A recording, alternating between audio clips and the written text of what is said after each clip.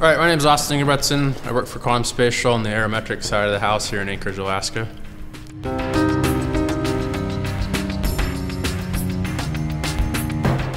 All right, well, we're gonna go, we'll be doing a Lidar mission over in Valdez, Alaska. Kind of getting near the end of our season here, so it's really important that we get this done before the snow falls. Could be any day now. This Lidar mission is a little different than most others. Valdez is a very unique place because of the terrain that it's in.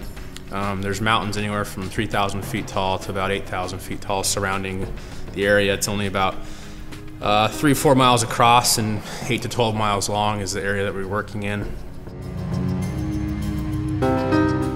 Hi, I'm Dwight Iverson. My job is to operate the Lidar system.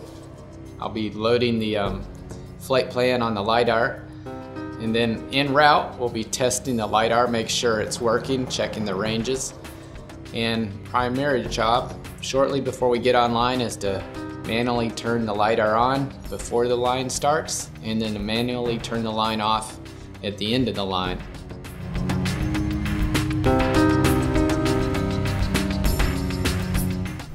This project, because of point density, it's planned at altitudes that are sometimes below the peaks of these mountains. So we're essentially flying in a canyon back and forth doing these Lidar lines. And not to mention our turns, when we make our turns, it can only be in one distinct area, another canyon. So it makes it quite difficult to complete the project. This job has terrain considerations, meaning we got mountains on either side of our project that are higher than what we'll be flying at. So we'll make everybody will have to work much quicker, including the pilot, to turn online and offline so we can get this done.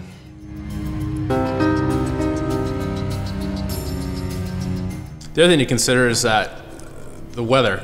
The winds and whatnot over there are quite high sometimes, and especially since we'll be operating below the mountain peaks, moderate turbulence is expected in many areas, which also makes staying online and flying a precise course quite difficult.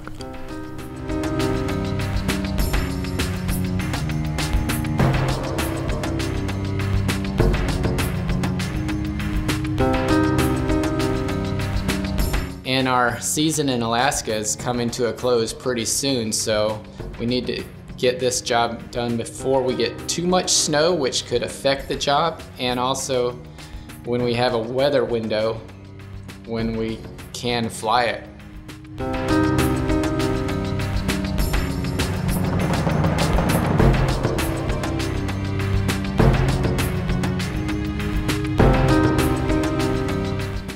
Turbulence doesn't really affect me too much, besides, you know, giving me a bumpier ride, but if there's too much turbulence, then that could affect the Lidar mission.